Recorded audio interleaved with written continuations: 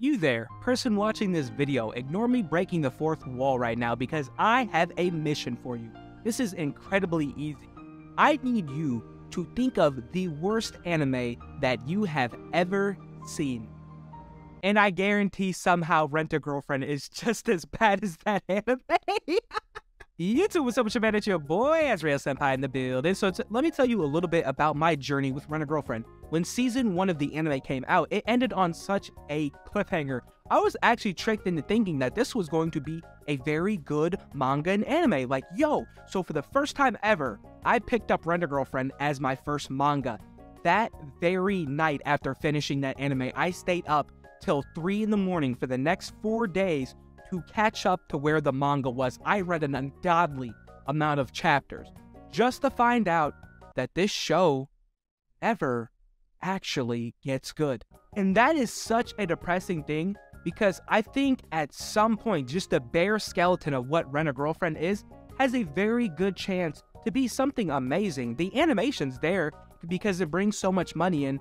But unfortunately, the manga creator is never going to be allowed to give this series the end it needs because it sells so much merchandise.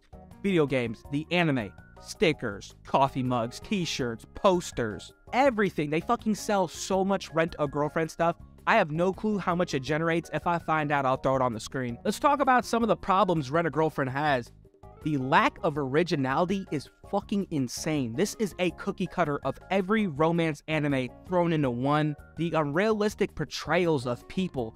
The women are just treated like okay, let's be honest, alright?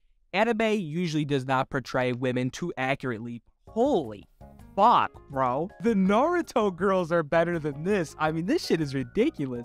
Of course, poor character development is another giant weight that is tossed upon this fucking shit show of an anime manga. There's not too many characters that have depth in this show. Like, obviously, Chizuru carries the show. A lot of people still watch the show just to see Chizuru, but bro, it is really not that worth it. She can't even carry this fucking disaster of an anime.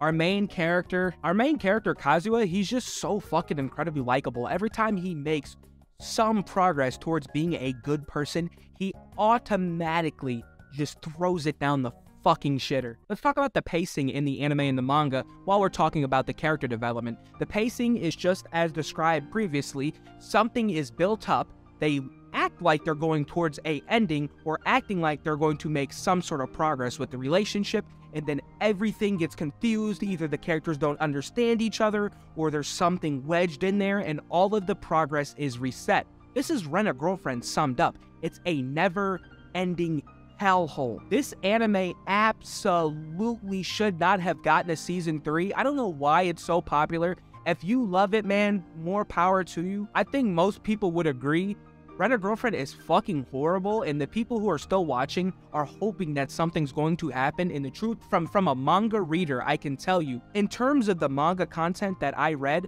I'm at the point where season 5 would be, and we're on season 3. It's going to take at most 4 to 5 years to get to where season 5 is going to be, where I stopped reading at, and I can tell you nothing happened. It's fucking garbage. You're wasting your time. But Azrael, I need some romance anime to cure that massive gaping hole in my heart.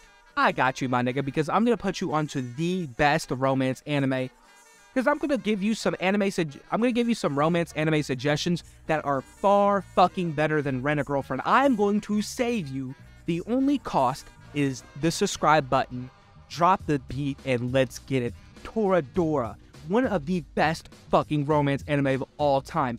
Shit gets done, shit gets accomplished. It's incredibly short. It's only 25 episodes. The main character is actually fucking likable. Holy shit, they actually make him to be a pretty funny and interesting character. I busted out so many times laughing at this. Our main girl, Taiga, she is a absolute fucking beast. She's mean. She says what's on her mind.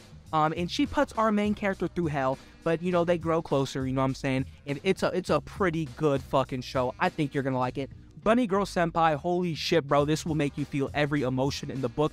It is probably my favorite romance anime of all time. It does so much thing worse. Nigga, the endings, da-na-na-na, da-na-na-na, Da na na na na. Nigga, the music is peak animation. The characters, they have a supernatural element to this romance anime. It's still in the school setting. It's hella cool. I think you gonna fuck with it. You got Origairu or My Teenage Snafu.